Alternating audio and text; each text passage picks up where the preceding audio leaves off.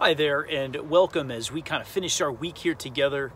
This Friday we have our another lesson, another devotional together, and we're in the book of Acts chapter 10, and we're picking up in the second part of verse 23. We're looking at Peter's call to go and bring the hope of the gospel to a centurion, a Roman centurion, a Gentile, by the name of Cornelius. And so as we get ready to get into the word here and finish our week, would you pray with me? Father, bless this time, bless this word, bless it as your word, and speak it mightily and powerfully to our heart.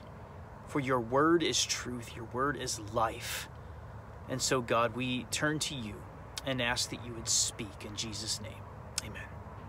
All right, so I want to read with you, starting in the second part of verse 23.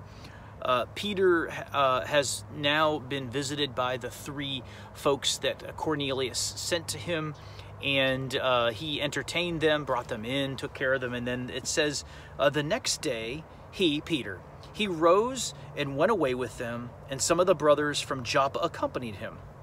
And on the following day, they entered Caesarea. Cornelius was expecting them and had called together his relatives and close friends. When Peter entered, Cornelius met him and fell down at his feet and worshipped him. But Peter lifted him up, saying, "Stand up, I too am a man." And as he talked with him, he went in and found many persons gathered. And he said to them, "You yourselves know how unlawful it is for a Jew to associate with or to visit anyone of another nation, but God has shown me that I should not call any person common or unclean. So when I was sent for, I came without objection. I asked then, 'Why you sent for me?' And Cornelius said, 4 days ago about this hour I was praying in my house at the 9th hour, and behold, a man stood before me in bright clothing, and said, 'Cornelius, your prayer has been heard, and your alms have been remembered before God. Send therefore to Joppa and ask for Simon, who is called Peter. He is lodging in the house of Simon a tanner by the sea.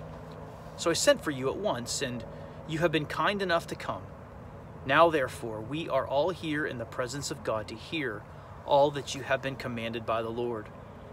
So Peter opened his mouth and said, 'Truly I understand that God shows no partiality, but in every nation anyone who fears him and does what is right is acceptable to him.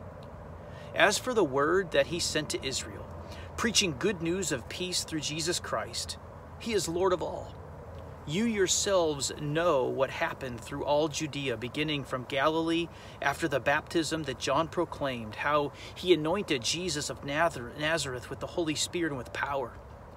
He went about doing good and healing all who were oppressed by the devil, for God was with him. And we are witnesses of all that he did, both in the country of the Jews and in Jerusalem. They put him to death by hanging him on a tree. But God raised him on the third day and made him to appear not to all the people, but to us who have been chosen by God as witnesses, who ate and drank with him after he rose from the dead. And he commanded us to preach to the people and to testify that he is the one appointed by God to be judge of the living and the dead. To him all the prophets bear witness that everyone who believes in him receives forgiveness of sins through his name.'"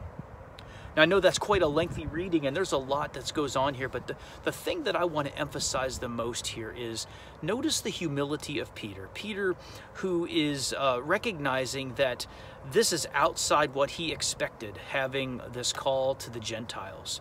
He is gathering unlawfully to spend this time together with those that are different from him. He says how it's unlawful that Jews would associate with Gentiles.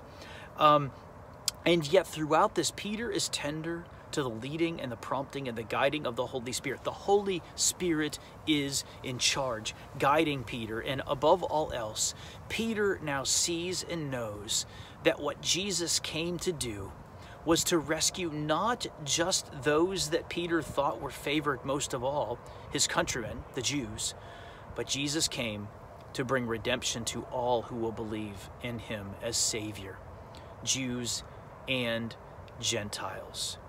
And so here we have Peter proclaiming good news that is for all the nations. As a matter of fact, one of the things that we have happening here is the fulfillment of Genesis chapter 12, when God says to Abram, I'll bless you and make you great. I'll make your name great. And the blessing that I will give to you is that you will be able to be a blessing to the nations.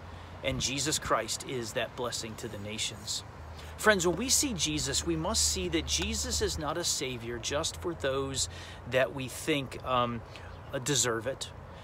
Jesus is not a Savior just for those that we like. Jesus is a Savior, as Peter says here, for all those and to all those and of all those that God has chosen. Friends, we must make the love and the truth and the hope of Jesus Christ known, just as Peter did here faithfully. Would you join me in boldly in this world, in this time, in this season when so many are despairing and distraught and discouraged, depressed and down and out, and so much hardship going on? What they need is the hope of Jesus Christ. Could we be bold together and preach and proclaim and spread the love and the truth of Jesus? Let's pray. Father, I pray that you would make us to be such people who are so captivated and so enamored and so cared for and loved and cherished and close to you that we couldn't help but want to make you known to all those around us. So God, lead us and guide us, I pray in Jesus' name. Amen. This is Friday. Sunday is coming. And friends, there's no better place, no more important place than we need to be on that time than to gather with the people of God to worship Jesus Christ. I would certainly love to have you join us at Trinity Presbyterian Church here in Louisville, Kentucky. But if you already have a church or you're not able to get with us, please get with a body of believers that will encourage you, that will equip you, and that will launch you in your endeavor, not only to trust and know and grow in Jesus Christ, but you would also be equipped and eager to go and let Jesus be known in your work, in your home, in your neighborhoods, to every person that you run into, to grow in Jesus and to go in Jesus. If you'd love to, we'd love to have you join us via live stream, even for worship too. So may the Lord be with you. May you have a peaceful, joyous weekend, and I'll see you again Monday.